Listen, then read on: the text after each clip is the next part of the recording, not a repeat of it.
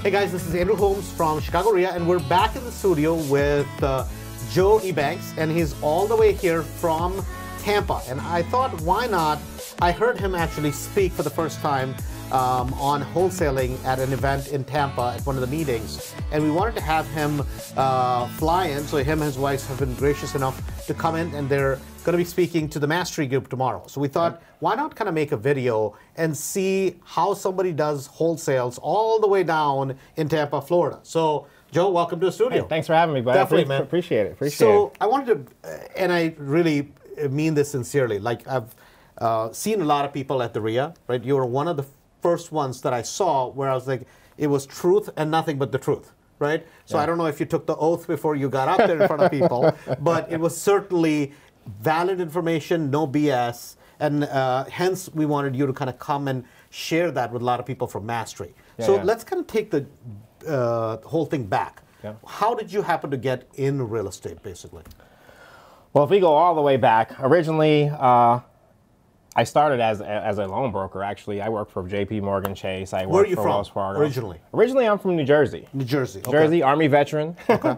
And that's originally where it started. I'd see gentlemen that I write loans for all the time, and that were doing deals and rehabbing properties, and I was like, you know what? Why not me?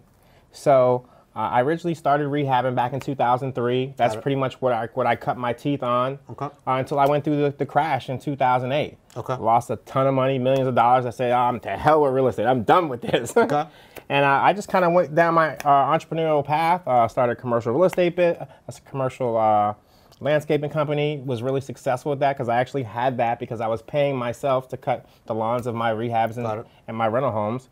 And then I owned a jazz club for a while. That didn't work out. I thought that, yeah, I'd love to own a club, right? So you tried all the cool things. I tried all the cool things. I was making a ton of money, so I tried all the cool things, and that didn't work either. So, I mean, I just kind of followed my passion and went back to real estate, which at the time was wholesaling. I attended a couple REIA meetings, kind of just like yours, and I saw that was the new hot thing to do at the time. What was it called at the time? It was called assigning a contract. Assigning a contract. Originally, back in the day, it was called assigning a contract. Because I know some buddies of mine, like me and you, we'd say, yo, I got too many rehabs going on. Would you like to take this rehab on? Yeah, and basically, if I took the rehab on, I gave you, give me a little something. $2,000 bucks, yeah. We went down the road. It was a great relationship. We kept going. And we were talking about this, right, just before we got started. And I was saying that in our market, I mean, the average wholesale fee, right, we don't blink an eye. 15, 20,000 bucks is like, you know, and a couple thousand bucks doesn't, I mean, that's chewing up money, right? Yeah, so, you know, so you kind of started with wholesales, right? A lot of times wholesales is promoted as no money, no credit. What they don't say is you do need a brain, right? And you need to work. And some common sense. And some common sense, right? You can't just sit on the beach and play with your iPad, not at all. Smoke a cigar and make loads of money.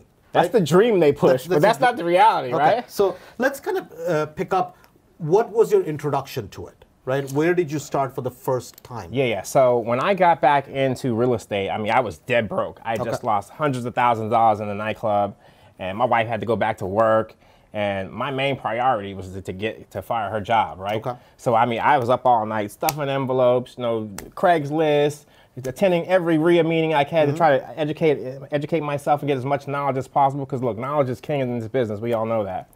And I mean, just really hustling and really working super hard to try to make it happen. I mean, so you mentioned mailings. You mentioned Craigslist, yeah. right? So you were kind of going and kind of trying to basically shake the trees anywhere there Everything that was free was what I was doing. Oh, okay, got it. Okay. Did you do any bandit signs? Can you do that in your area? Yeah, love bandit signs. But look, every area is different. Like there's some areas in our town you can do it and not be fined. Right. And then some areas you can do it and be fined $250 a sign. Right. There's a lot of people that have a lot of time on their hands in Florida.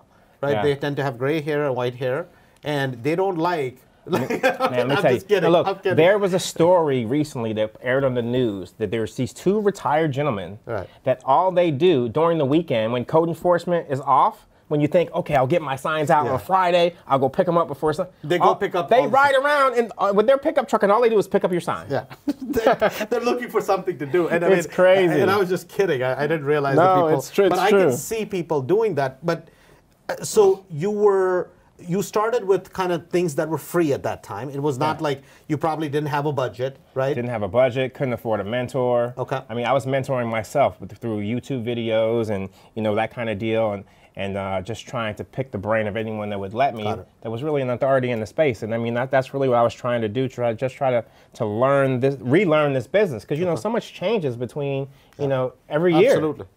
So, if kind of that's where you started, right? When was this? That was back in 2015. 2015. Yep. Okay, so you started October 2015. I remember it well. 2015 is when you started. Got it. Yep. And then at that time, what kind of success did you have? I mean, was it like just gangbusters at that time? No. What was happening? No, I mean, it actually took me January 25th. Okay. Of 2016 was when we closed our first deal. Okay. January 26, 2016. Yeah. Okay, got it. That's the first deal. Working. What kind of money did you make on that first deal? The first deal we did really well. Okay. I want to say we made about $55,000. $55,000 deal. And was this like a $300,000-$400,000 deal or a smaller deal? No, that was more of a aha moment. But no, the deal I think was only a house wasn't worth more than $200,000. Okay, so small deal. Yeah. You found it at a great price. Yep. So this was basically off-market type of deal, like probate. It was a probate. It was a probate. Yeah. It was a probate. Okay. Yeah. So let me ask you this: since then, how has your business evolved? Did you keep doing wholesales for the first few years? Kind of what happened exactly? Mostly everything has been wholesale. Okay. I did throw a couple rehabs in there because you'll find those couple really like hot deals in there. Got it. And I said, okay, well I'll keep this one, I'll rehab it, or I'll sell it, or I mean, because look, the key is not to constantly wholesale deals. You want to keep some of the stuff, you want to flip some of the stuff. I mean, that's where the real money is made. Got it. But yeah, I mean, I just really. So in your market, right? In terms of when you're doing a wholesale. Because your market, from what I know, Florida market has more damn wholesalers than anywhere else that I know. And gurus. And gurus, right, that's true. That's true. I mean, every kind of guru, every kind of get-rich-quick scheme comes out of Tampa, besides Utah. You better believe it. So let me, in terms of the competition, let's start there, because that's something that a lot of people will talk about, right? Yeah. Competition in your market, what are you seeing today? I mean, I'm not really a person that is swayed either way on the competition. I just really concentrate on what myself and my team does. Got it. But yeah, I mean, there is a ton of competition in Tampa. I mean, you have every guru teacher is out of Tampa. Out of Tampa. Out of Tampa or Arizona. But I mean, it really just depends on what processes and systems that you're using. I mean, which is going to make you the most effective. Got it. So in terms of kind of how you were doing business at that time, at that time you were trying to use free resources. Absolutely. At that time, how has the business changed today? I mean, are you doing mailings? Are you buying stuff on TV, ads on TV? Are you doing are you doing bandit signs? What are the key things that you feel are productive for you? Sure. I mean, right now, I mean, we run a gamut of things that we do. SMS messages, RVMs, direct mail, Facebook ads, SEO. I mean, we do a ton of things in order to generate the volumes of leads that we're looking to receive on a weekly and monthly basis. Got it. So let me just kind of take it piece by piece, because you kind of touched on a bunch of stuff. You said SMS. SMS, for a lot of the viewers, should be something familiar, which is basically your text messaging. We're texting people. We're texting people. Yeah. You said RVM. Yeah. Describe what exactly RVM means. RVM is a ringless voicemail. Okay. Basically, if you ever look at your phone, you're like, I didn't hear my phone ring, but you have a voicemail message. Right. That's an RVM. That's an RVM. Okay. So I'm going to actually come back to how are you identifying the people to reach out in a bit, but I want to kind of go through the list that you just rattled off the top. Sure. Right. Sure. The next thing was direct mail. Yeah. Right. And this is a question that comes up because they're, well, Andrew, does direct mail really work? I mean, I don't know if most people have looked up their mailboxes lately. We get tons and tons of direct mail. So does it work? Yeah, it does, but you have to know how to do it. Okay. And in terms of, is there a metric, like somebody, tomorrow people are obviously going to be at the meeting for mastery, right? So you're going to break a lot of these pieces down. But Yeah, is there a metric that people should think about? Because what I've seen a lot of people do is like, man, you know, I had a budget of $8,000. I spent it all 1 month. And then next month I didn't do anything and this doesn't work. I'm like, well, no kidding. Yeah. Right?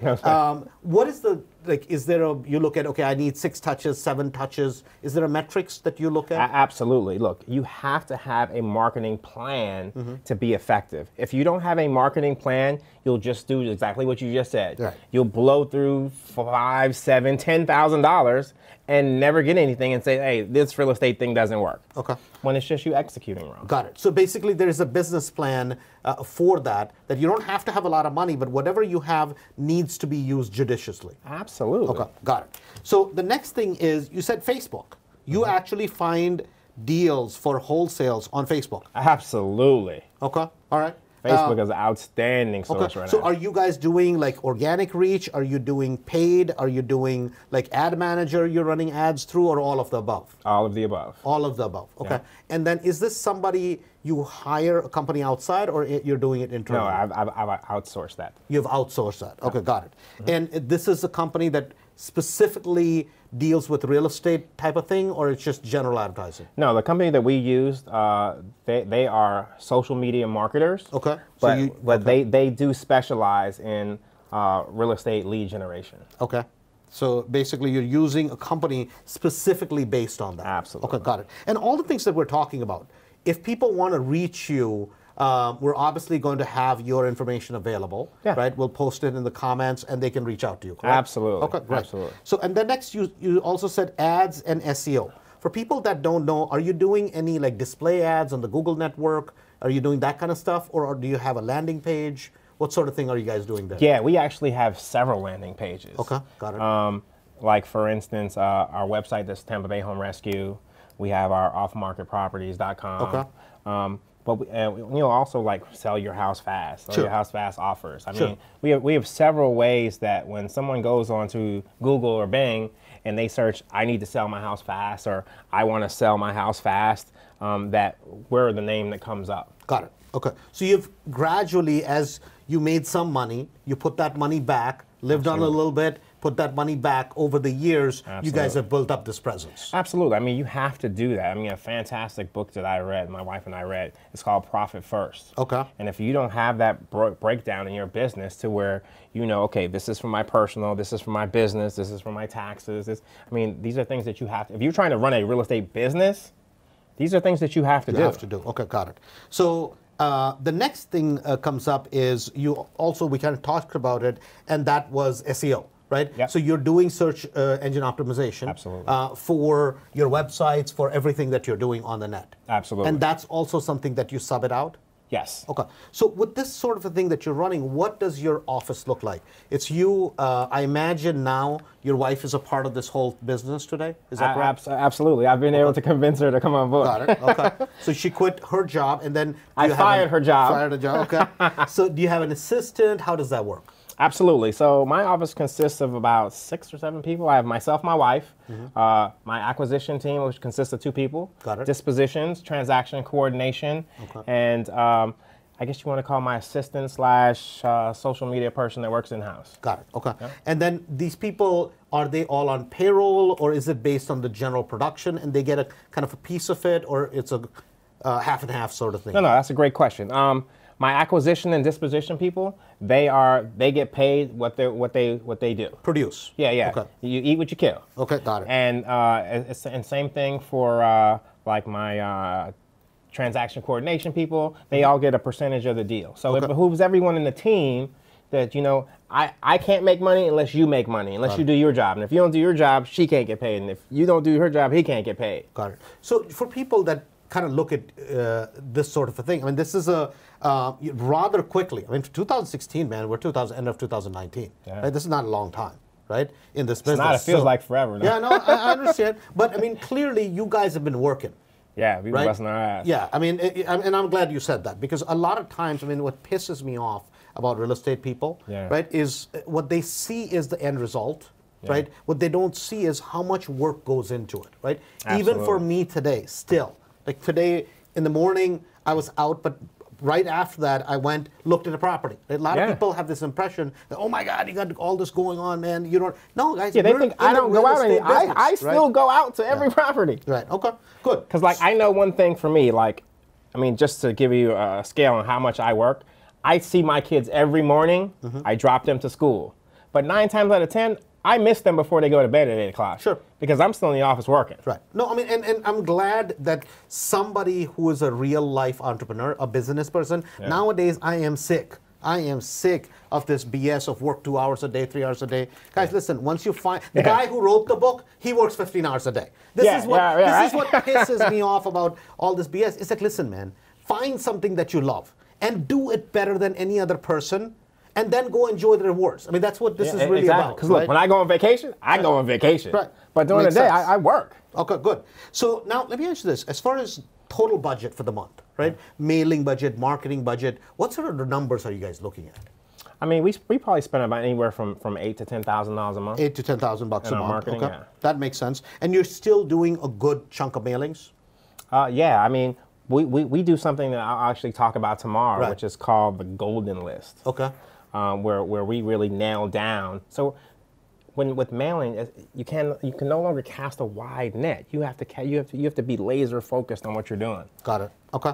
So in terms of, let's say somebody comes to you, right, and they go, man, I love this. I mean, real estate is something I've always wanted to do. Blah blah blah. Don't have a lot of money, but where do I start? Right? What would you? Because the problem today is this: that it used to be it was lack of information. Yeah. Today, there's too much information, right? And every person, you go online, every person is a guru, right? And nobody asks, what have you done? Because everybody who just has an opinion, right, and has a big mouth, the bigger the mouth, the more you know. Yeah, I mean, that's just exactly. So show me a check. Right, exactly. You know, and so what do you do? Where would you, what would be a place to start? I mean, right now, I mean, because people constantly come out to me and like, Joe, can you help me? Can you mentor me? But Joe don't have the time. Yeah. But I mean, the first thing you have to do, I mean, there is enough information out there, is you just need to go find out the basics. Right. And I'd say if you really want to learn this business and you really want to become a student of it, go intern with someone. That knows this business. That knows the business, correct. Because, I mean, you could find out so much right and wrong information out here, but if you find someone that's credible, that's really doing what they say they're doing, hey, look, I mean, because look, I know I've done it, and I've given 6 months of my life to someone to learn this business. And I just tell them, hey, look, I'll work for free. What do you need? So what do you need? How can I help you? I missed this. So at one point, you went and actually interned with somebody. Absolutely. And then you kind of learned from them. Yeah. When I first got into this business, back in the early 2003, 2004, I used to live above a gentleman that owned a real estate construction company, and he was an investor. And every day at like 6 o'clock, because I had worked a full-time job, I'd come down and he'd actually spend his time with me, and I'd do like whatever you need. Yeah. Okay. What do you need? Okay. How can I provide value to you? Because I can't ask you for your time, which is $1,000 an hour, and I can't provide anything. No, I mean, and this is something that it's kind of always fascinating to me, right?